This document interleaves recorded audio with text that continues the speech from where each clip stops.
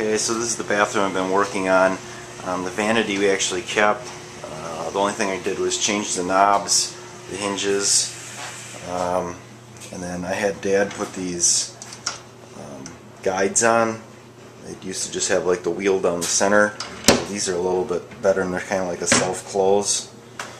So the vanity was in pretty good shape for being 42 years old, so we just decided to keep that. However, the countertop was like really ugly. It was very dated. Same with the sink. The sink had like a metal ring around it, and then it was a Kohler cast sink, but it was like a, well, I'll show you. The same color as this toilet, whatever color that is. Anyway, and got the countertop put in, screwed down. I put the sink in last night. I'll get to the fun part here, because this is where I made my 1,000 trips to Menards. So if you're ever going to buy a P-trap from Menards, I would suggest not buying the cheapest one they have. I bought one that looked just like this, except it was cheaper. It was $9 instead of $22, and this joint right here would always leak.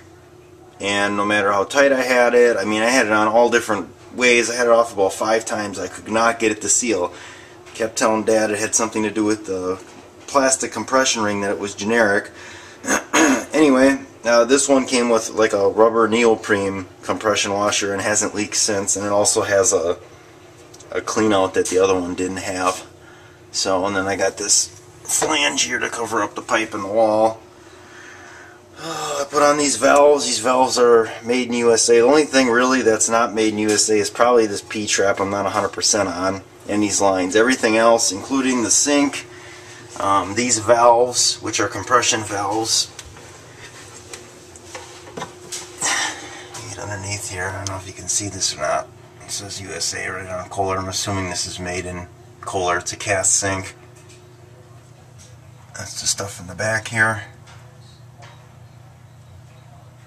But it's pretty simple to take out now. They got all these flex lines on there and the shut-off valves. And then also I changed the valve on the toilet, which is actually a 3/8 inch, I'm assuming, galvanized rod that comes out, or pipe that comes out of the wall. This valve I changed. The other one I could just barely get turned off. I put a quarter turn on here. And this valve is also made in America.